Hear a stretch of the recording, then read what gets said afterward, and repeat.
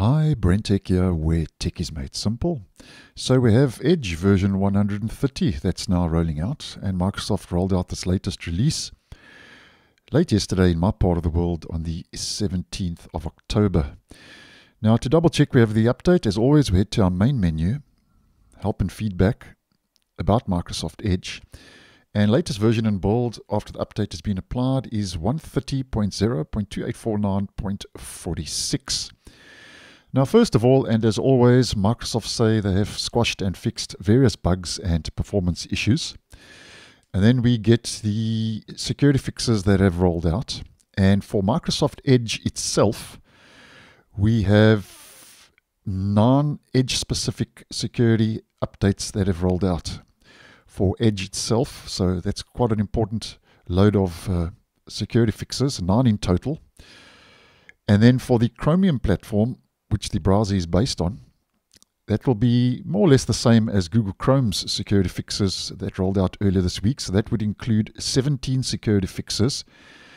And there are no 0 days or any critical. We just get 1 high severity user after free in AR that's been addressed, and then a couple of mediums and a couple of lows. So 17 Chrome security fixes have rolled out for the browser, and 9 Edge specific for the actual browser itself.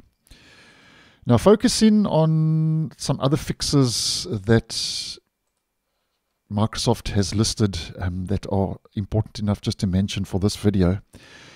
Apparently, they fixed an issue that prevented the briefcase icon from appearing on the Edge settings sidebar page when Edge bar was disabled using the standalone hub sidebar enabled policy. Now, that will only really be affecting Windows 10 users using Edge, because Edge bar is only available on Windows 10, where the sidebar can be placed on the desktop and be independent of the actual browser. And then they fixed an issue that caused rendering issues on some SharePoint sites. So those are 2 important fixes that have actually been listed for Edge version 130. Now, focusing on what's new. Now, first of all, I'm just going to show you a small little change that I have noticed that wasn't listed in the release notes. And if we head to our appearance page, there is a new toggle to show briefcase icon on work profiles. And this was in preview and has now made its way into the stable version.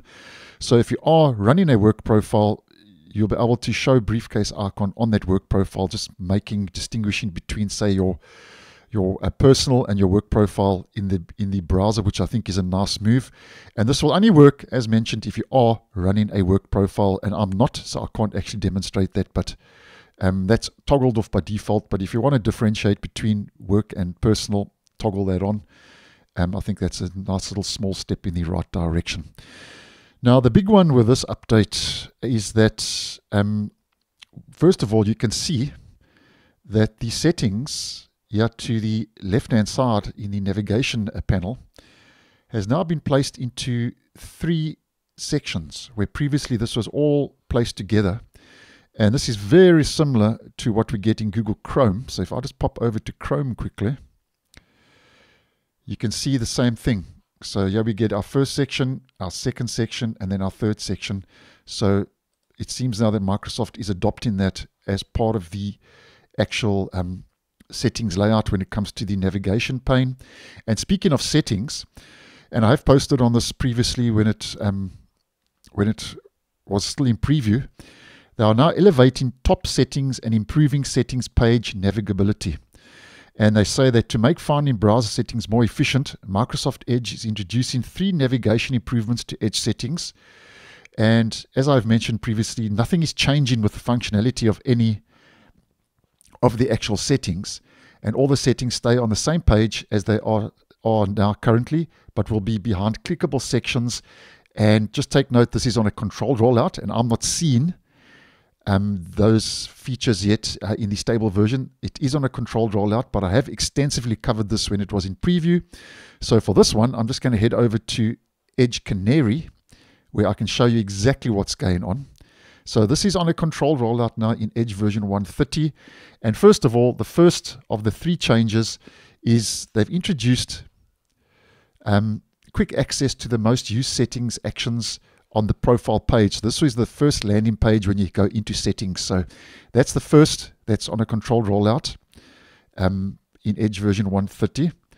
And then the second one is if we head over to the densely populated settings pages like privacy search and services and the appearance page, you can see things are looking a little bit different. Cookies and site permissions. So as an example, the densely populated pages now are easier to navigate, where they've introduced quick access to the most used actions located on that page. So clicking the button with the name of the setting takes users directly to its location. So customize theme, there we go, you get the idea.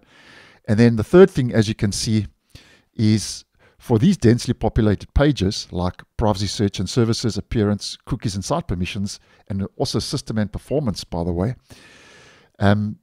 each lengthy section of settings will be a clickable table of contents. So as an example, on the system and performance page, if you click on system, it then takes you to the system related settings. And then if you click on performance, it takes you to the performance related settings. So you get the general idea. And Microsoft says this helps users locate settings directly and avoid unnecessary scrolling. So if you've not seen these new this new layout to the settings in the stable, as mentioned, it's on a controlled rollout. So I'm not seeing it yet in stable. This is in Canary. And when I first posted on this, when it was in preview, I said I didn't really like this new layout, but I've actually getting quite used to it. I think it does kind of make navigating through the settings in the Edge browser a lot more functional, and it just declutters the look and feel a little bit, although there's a couple of extra clicks. But I am actually quite liking it, and I have changed my mind since first posting on that in preview. So quite a lot going on with these settings and the layout of that, elevating top settings and improving settings page navigability in version 130. Now, just the last one to mention for this video, it is in regards to Edge on macOS, which according to Microsoft now opens links in Teams. So they say that when Microsoft Edge is configured as the browser to open web links in Teams, then links in Teams chat will be opened through Edge, and Edge launches in the profile that matches with the authenticated profile. So if you are using Edge on macOS, this feature is on a controlled feature rollout, so just take note of that. And Microsoft seems to be doing this with a lot of the new features that are rolling out to the stable version of Edge. A lot of these features are on a controlled rollout, so just take note of that. So guys, that's more or less what's new in Edge version 130, which started rolling out yesterday on the 17th and is now the latest release when it comes to Microsoft Edge. So thanks for watching, and I'll see you in the next one.